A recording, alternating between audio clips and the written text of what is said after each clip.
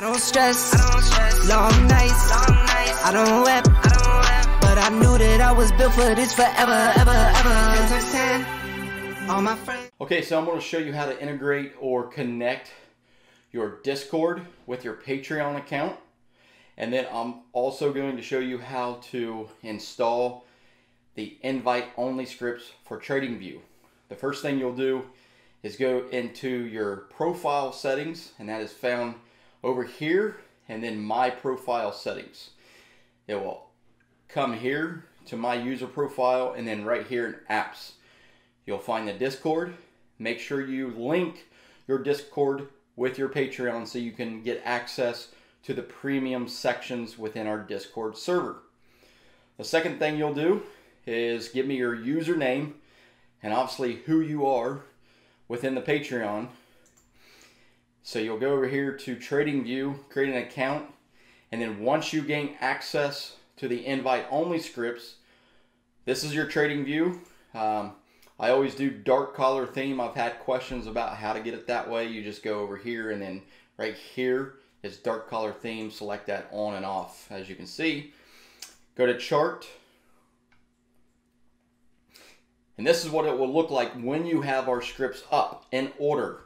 I always do, let me take off the volume. I don't need two volumes, but you'll have volume, but you'll have the CJ Crypto Ichimoku Cloud if you're using it for crypto. There is a stock one for stocks. Then you'll have the CJ BSS MACD, and then you'll have the last squeeze. You can also add the RSI, which is helpful. This is a default one. We haven't done anything with it.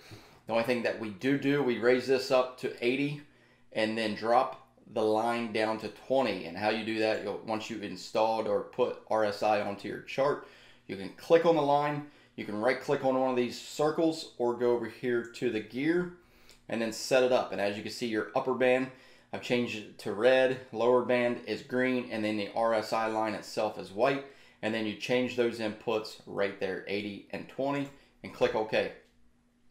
So what if your screen doesn't look like mine, you have not set up anything?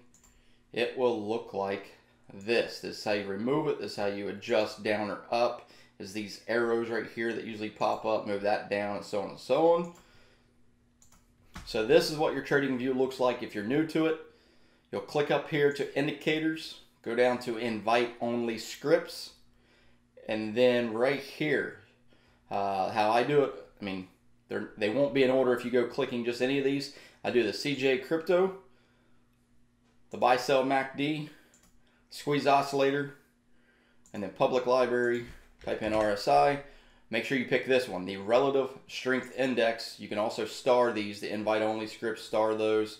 They show up in favorites, and then as you can see right here. So Relative Strength Index.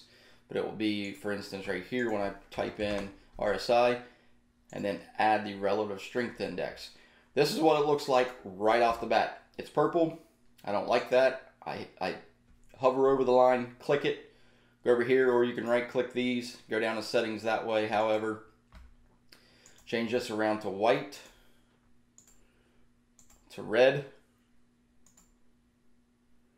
You can bold this, make a little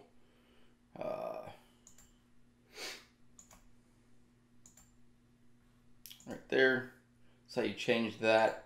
The strength of the line, thickness, green.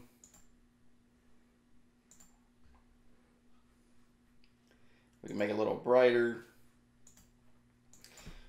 Then 80 and 20. The reason I do this from the default 70 and 20 is because I want the gap, sorry, 70 and 30, because I want a wider gap. I want better confirmation that these have really peaked out. When you see this, it hits here, so it's not a fake out as much. When I see it go above the 80, I know we've pretty much hit a high point for a while, and then it's off to the races again whenever the signal shows us.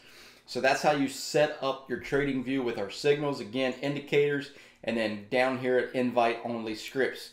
If you happen to click on one and it's out of order, you can just move here like this. It may look like that. You just go right here, hover over it, move it down, and move it down wherever you want to. But I always have my signal here, the chart here, the last squeeze indicator here, and then the RSI. We can click off of that.